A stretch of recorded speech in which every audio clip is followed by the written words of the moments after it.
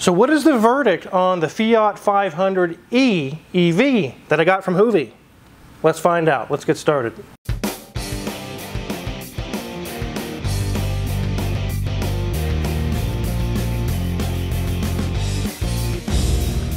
There's a lot of banter that goes back and forth on both sides of the aisle on electric vehicles.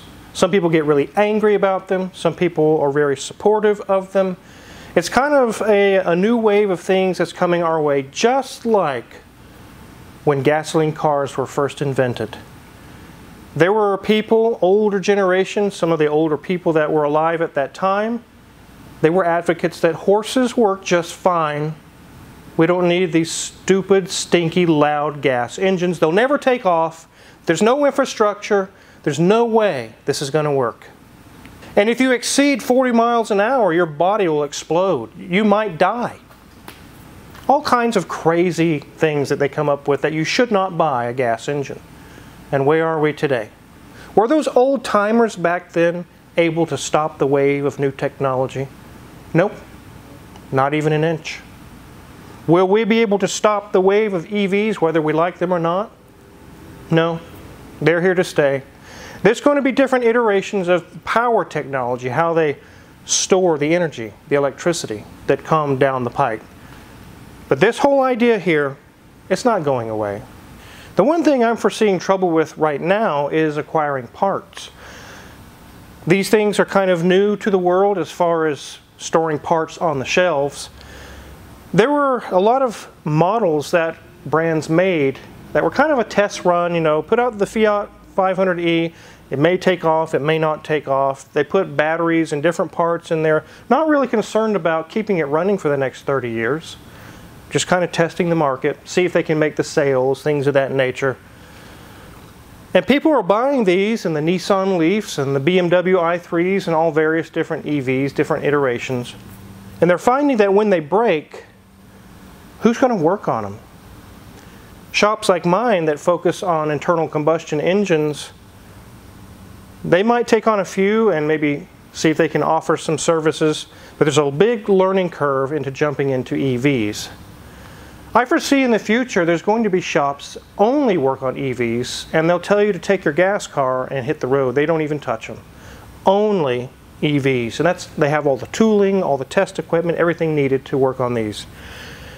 But just like the battery cells on this car, you really can't go buy brand new ones. There are small upgrades, there's adaptations, things that can be done to the main battery pack. But you can't say, I have 3 bad cells, go ahead and send me 3 new ones. There are none.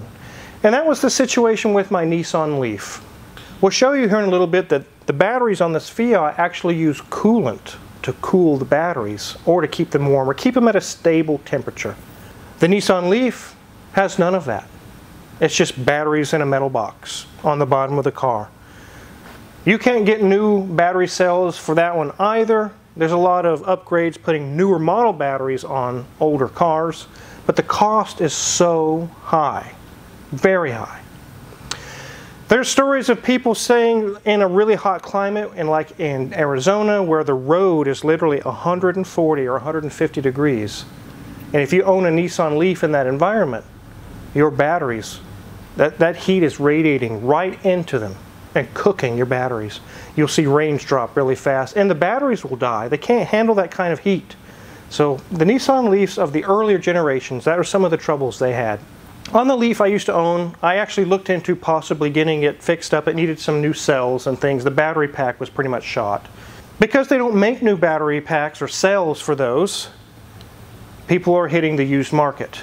There were many times I would find a wrecked Leaf and say, I'll just buy the whole car and I'll get the batteries. Only to find out someone robbed the battery pack out of it. There's such a high demand for them that even buying a wrecked Leaf or an abandoned Leaf, they know the value of that battery pack is so high. It's very hard to even find the batteries, even used ones. Mix that with the fact that the heat management or the thermal management is not there on a Nissan Leaf. I just couldn't foresee putting all that money into the car. Someone made me an offer I couldn't refuse, and I sold it, so it's gone. Now the Nissan Leaf was sold to someone who was going to use it for their child who was in college. No, I didn't rip them off and give them some Nissan Leaf that was going to be dead and be useless to them. This child was driving 5 miles to school, 5 miles back. And if it could last a few years doing that, the purchaser thought they had gotten their money's worth, and they were very happy with those terms. The Leaf could go 40 miles. It's supposed to go 70 to 80. It could only go 40. Even if it degraded down to 10 or 15, it was still usable to that person. They were very happy with the buy. So who knows if it's even operating today, but it is gone. Finding parts for electric vehicles can be very frustrating, and if you do find them, it's very expensive. I remember when Mrs. Wizard and I opened our first shop in 2012. It was quite a leap of faith with me quitting a good paying job and relying on her teaching salary until I could get the shop established. One thing we didn't fully expect when starting the business was the overhead and all the equipment that was needed. I had a lot of tools, but I didn't have everything required to operate a full-time shop. We had to get some items on credit and start the monthly payment cycle. We were able to keep ahead of the payments and pay off those bills, but if there would have been a slow month or two, we'd have been in serious trouble. Have you found yourself in an unexpected financial situation, either with credit cards, personal loans, collections, or medical bills? Today's video is sponsored by PDS Debt. They have tailored solutions for everyone with over $10,000 of eligible debt. PDS Debt understands debt and strives to help you with your specific scenario. They can provide alternative solutions and help you manage your payments so ultimately you become debt-free. Don't let debt ruin your life. Stop waiting and start saving. Get a free debt analysis right now at pdsdebt.com/carwizard. It only takes 30 seconds. That's pdsdebt.com/carwizard. That link is in the description below, and there it is on the screen. That's again pdsdebt.com/carwizard. Now back to the Fiat. Now let's talk about this Fiat 500e and what we found with it. The battery pack is already pulled out. Danielson removed it out the bottom. I'll have Mrs. Wizard show you guys around what you had to do to even get ready to pull the pack. You don't just unbolt it and go for it. There's a large plug in the back where there's actually a hole in the floorboard that you need to remove so that it's safe to remove the battery pack without getting electrocuted. And then we'll show you what we found inside of it and how cool it is, all the technology. Let's head on into the interior. Alright, so here we are in the back seat with Mrs. Wizard. Whoa, Wizard, we're not that kind of channel. Oh, sorry, not that way, guys, come on.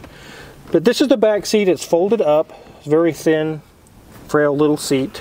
There's this cover that comes off of this hole that's in the floorboard where some cars actually have a fuel pump right here you can access, but that's not the case here. We're actually removing, this is a fuse, a 350 amp main fuse. You lift up on this black little handle, pull it up, it makes the battery safe to remove.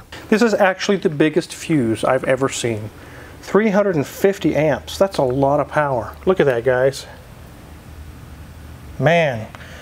And I do know that these packs are 400 volts when they're fully charged. This fuse is rated for 690 or 700 volts. So definitely enough to kill you if you get in there and start messing with things and do it wrong. Let's get this thing up in the air.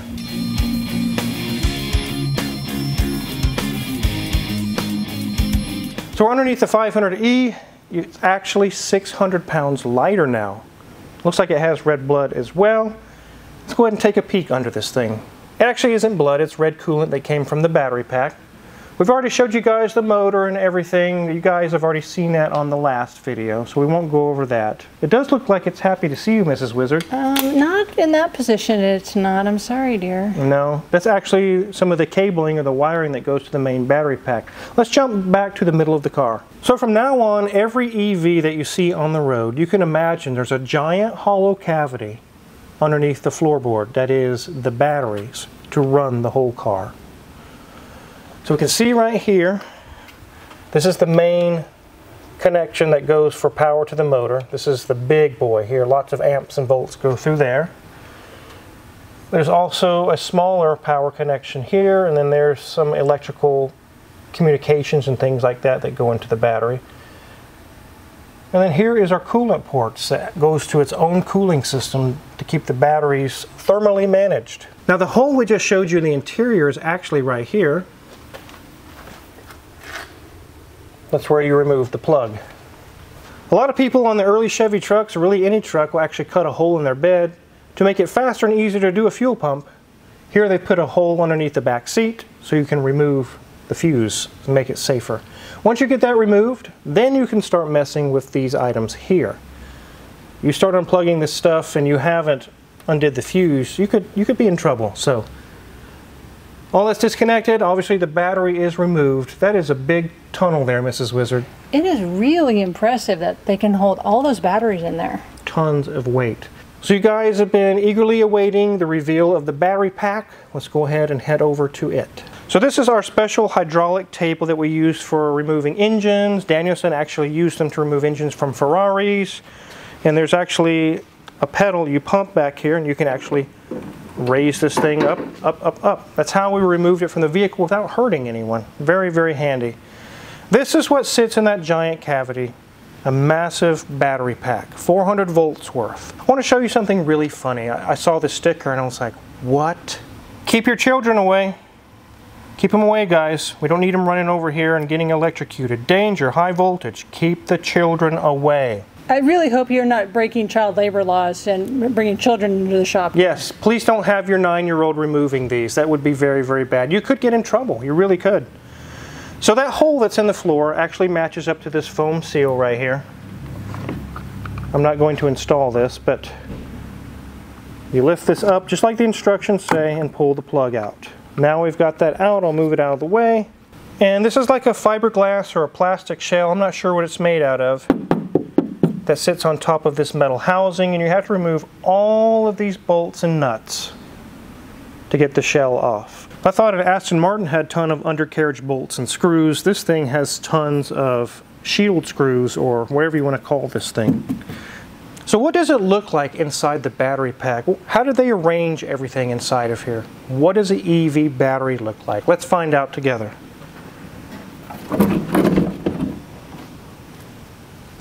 This is 5 feet of battery goodness. There's wires and batteries and wires and more batteries and more batteries and more wires. It is packed in here really tight.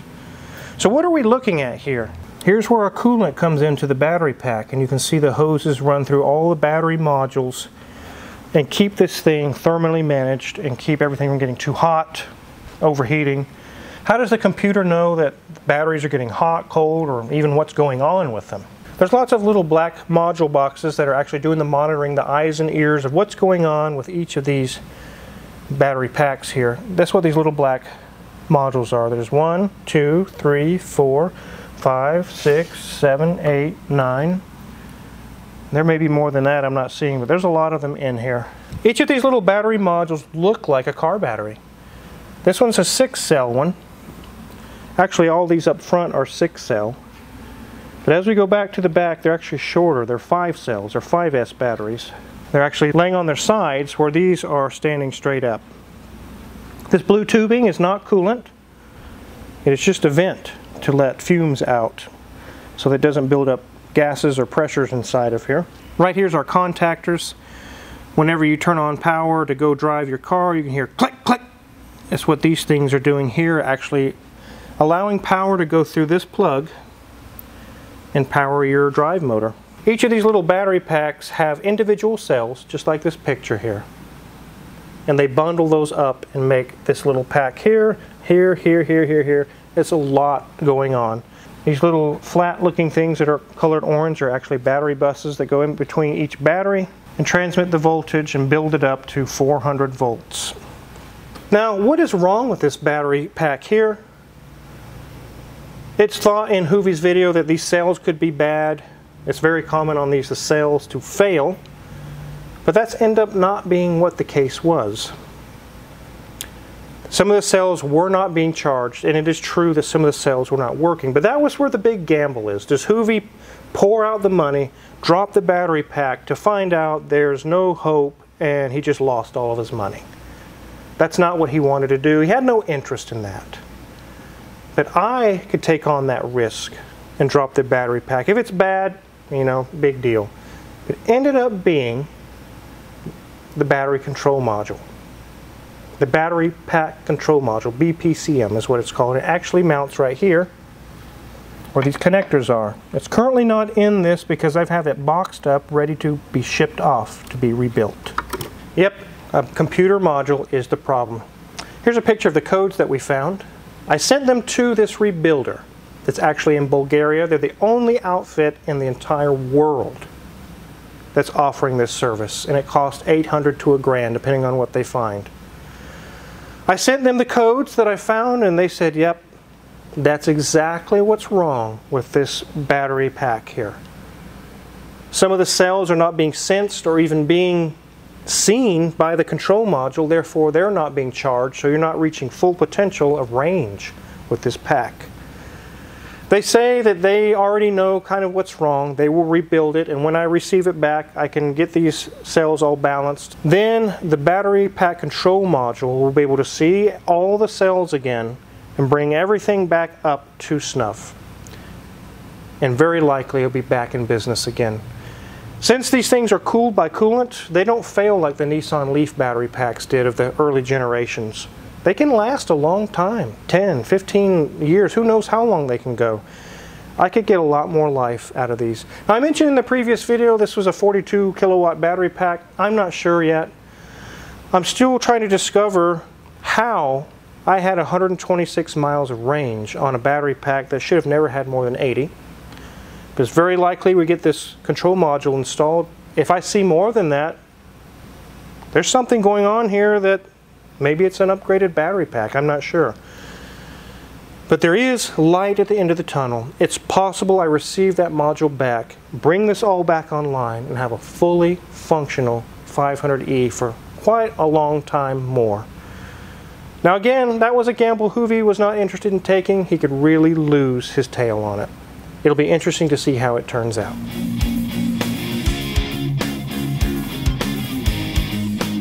Now, I'm not a hater of EVs. I'm also not an advocate for them. I don't know where the future is going to go with them, and by the time that decision is made, I'll be retired and moved on. I will not be working on an EV-only shop. That'll be when I'm an old man.